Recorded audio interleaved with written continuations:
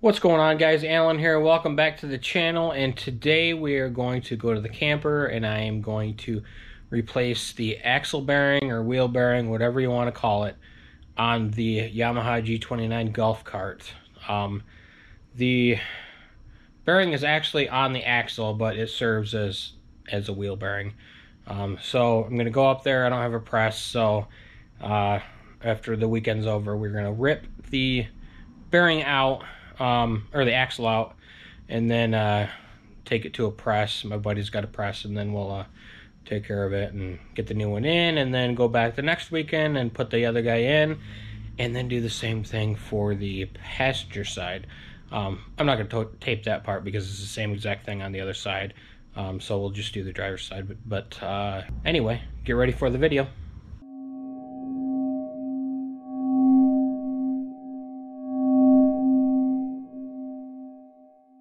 Okay, first thing we're going to do here for this bearing is you gotta jack the back end up here and then take the wheel off.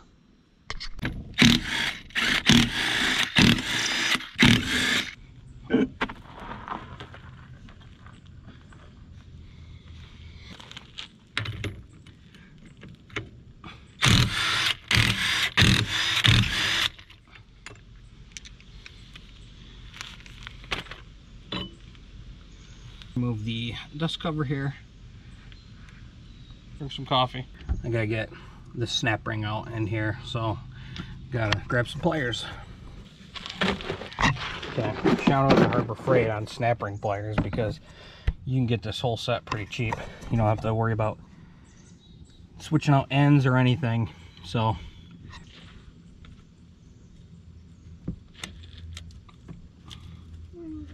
morning, bud.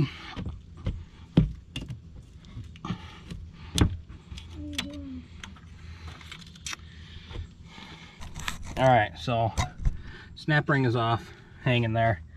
Next, remove the cotter pin and then this securing nut, whatever you want to call it.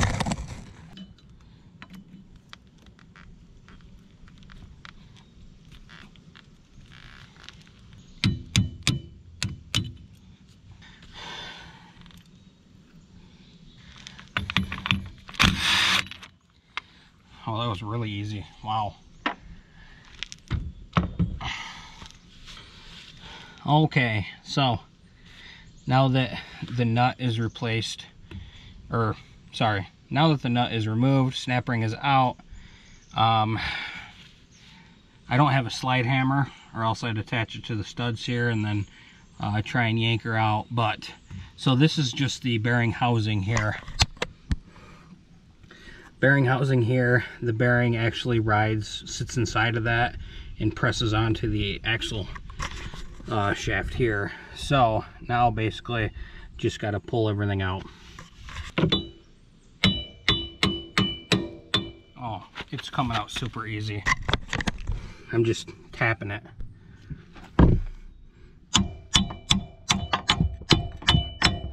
See it moving out.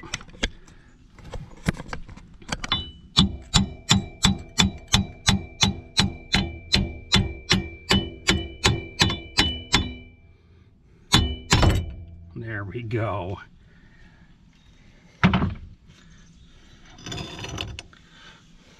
There it is.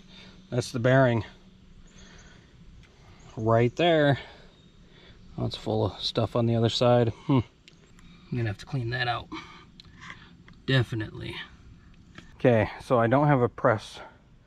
I don't own a press, and I won't until Harbor Freight has a really good deal on it. I know you can use the 20% coupon, but I don't know. I just don't want to do one right now. So anyway, in the meantime, I'm going to bring the axle shaft home and do it because a buddy of mine has a press, but for now I put paper towel in there just to keep any debris out. And yes, jack stand for safety. And we're going to cover this up. And then I'll get the axle shaft, I'll get the bearing off of the axle shaft at home, and then put the new one on. Next weekend, bring it up here, slap it in, and be good. Hopefully. it was super easy to get out. So yeah, I barely tapped on it with a 3-pound sledge. So hopefully you can see that. All right, guys, it is a week later on this guy, and I did not have the opportunity to record this part, but it's super simple. All you gotta do is either hammer this hub off, and then this piece slides off after it. Then you can remove your snap ring, and then your bearing will press off this way, and then you press on the new one that way, and this is what it looks like. And that's it. That's with the new bearing on. I just lightly put the hub on, because when we put this guy in and tighten down the axle nut, it'll bring it in the rest of the way. But yep, new bearing on there, ready to go. And if you have seen my video previous to this where I installed the wide body kit, you'll know both sides I'm rubbing. You can see it here. So I brought my flap disc. I'm going to trim this up, and we're also rubbing on the bottom of the fender flare as well. So I'm going to actually raise the whole flare up. So before I put everything back together a second, I'm going to trim that down. All right, kids. Today's video is sponsored by Dippin' Dots. Seriously? Perfect to kneel on so your knees don't get dirty. Okay, here we go. Okay. Oh, I got one with the camera. Yep, ready? I get excited. Wow! Wow!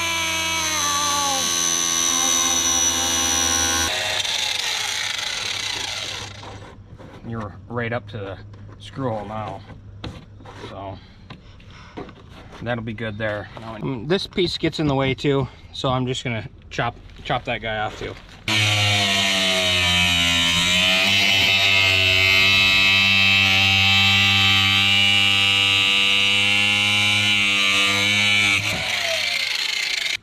Make sure no dirt, debris, none of that on there anymore.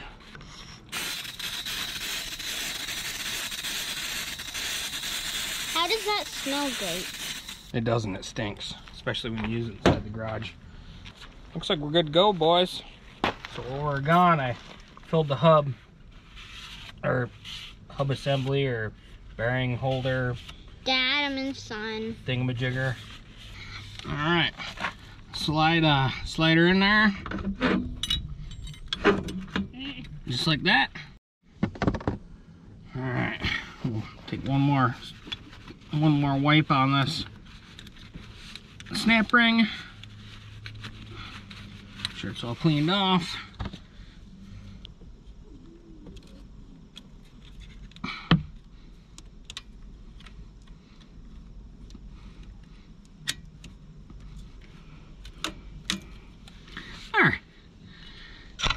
Snap ring is in place. Now we can start assembling everything, starting with the axle nut there.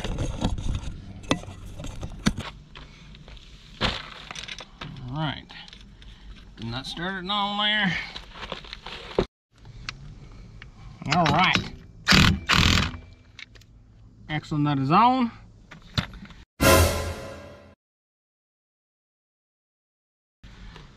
I'm gonna have to do this all over again, guys, because I know the washer did not come off of here. I know it didn't, but somebody must have had this apart at one time, because there is not a washer in there. But remember, brand new cotter pin every time. I don't have one. Don't tell anybody, but I'm gonna reuse this one like you're not supposed to, like I'm sure everybody does, but hey. Now we need needle nose. Alright, so you put your brand new cotter pin back in there. Your brand new used cotter pin. Yeah. I'm sure somebody's gonna have an issue with how I'm doing it. Just let me know how I'm doing it wrong. Oh, the long side is supposed to go down. I love comments. Alright. Dust shield back on. Now we're ready for the spacer.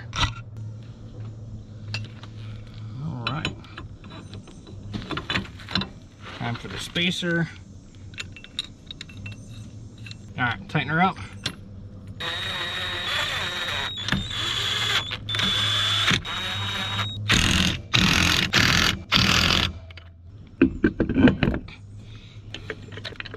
Tire on, wheel on, whatever.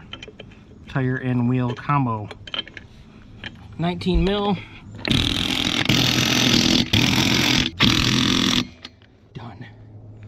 That's it, guys. So I'll put the fender flares back on here. Now that I got more wheel gap, I'll raise them up a little bit and should be good to go. But we'll take this for a test spin after that, make sure that bearing was the only bad one, not the other one. I did buy a 2-pack just in case. It was way cheaper to buy 2 than 1 and then 1 again. And there you guys have it. There is nothing to that wheel or axle bearing change whatsoever. Not on my cart anyway. If you got the same Yamaha drive, should be the same, but it was super simple if you ask me.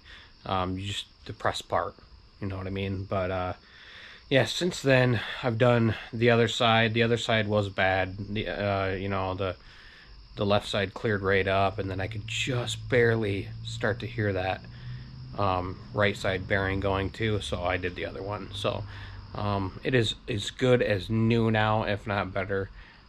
So anyway, hopefully this video helps you guys out, and until we meet again, later.